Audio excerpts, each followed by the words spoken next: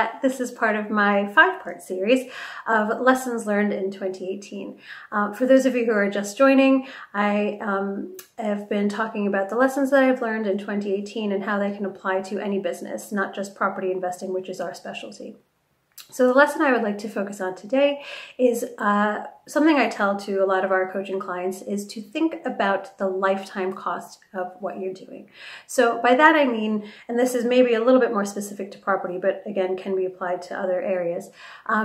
When you have just purchased a property and you're planning the refurbishment, I cannot tell you the number of new investors or people who have, or maybe some even, or not maybe, and also some more seasoned and experienced investors who tell me, oh, well, you know, I'll maybe spend a few £1,000s now, and then in a few years' time, you know, I'll save up and then do, you know, the bigger works that are required later.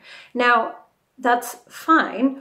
But one thing I always caution people about is to think about the lifetime costs of what your property project is going to incur.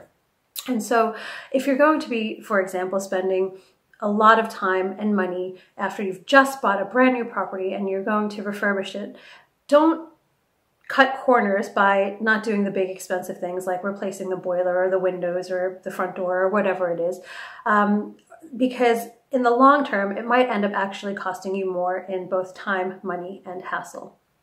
When you've got an empty property that you've just bought and you're doing lots of work on it anyway, there is some you know, economies of just doing the work all at the same time and not having to worry about getting contractors in, you know, at different stages a few years down the line to do bits and pieces here and there. The other thing you want to also consider is that once you've finished your property refurbishment and you've rented it out, well, then, you know, in 2 years' time, if you need to replace the boiler, that's going to disrupt tenants. It's going to lead to some very unhappy tenants.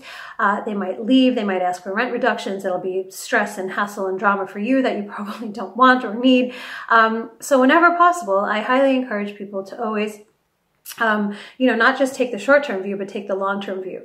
And when you are calculating things around cost and refurbishment, you know, it's important to think not just how much it's going to cost me now, both in time, money, and hassle, but how much will it cost me, you know, 3 years down the line, 5 years down the line, 10 years down the line, because for most of us who are in property investing, it is a long-term investment. So sort of eat that frog now, bite the bullet, whatever phrase you want to use.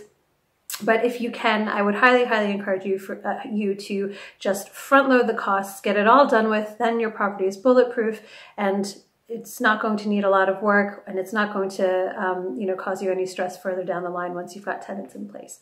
So I hope that was clear. I tried to sort of make it very specific to property, but you know, I think this could apply to lots of different businesses. Again, you don't want to be sort of penny wise now and pound foolish for the future. So that's my third lesson of 2018, and I hope you'll come back to hear lessons 4 and 5. Talk to you soon. Bye.